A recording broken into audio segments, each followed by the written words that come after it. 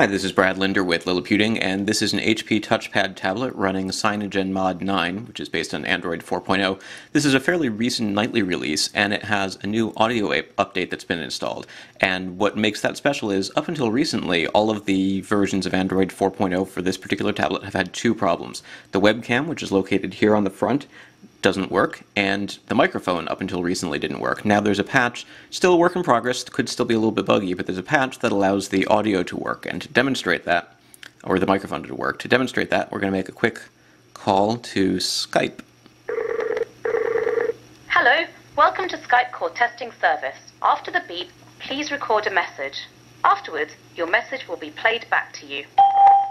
This is a test to see if it can record my voice. If all goes according to plan, we'll hear the same message again in a moment when it plays back this recording.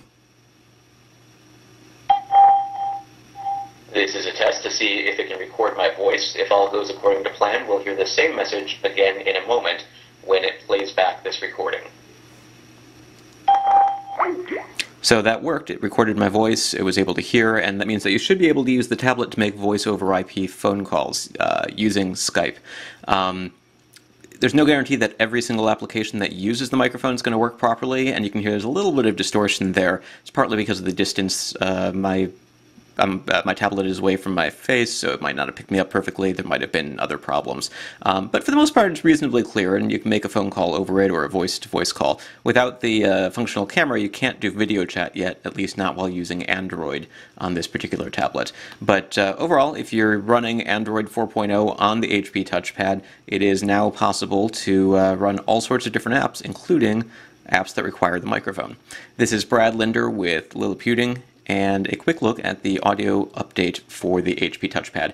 CyanogenMod 9 is still in sort of the nightly pre-release phase, and hopefully sometime within the next couple of weeks we'll start to see release candidates in a final build, and some of these updates will be incorporated. Right now you have to install the audio update separately from the latest nightlies, but eventually it will probably be packaged in so that the microphone will work when you just download and install the latest versions of CyanogenMod.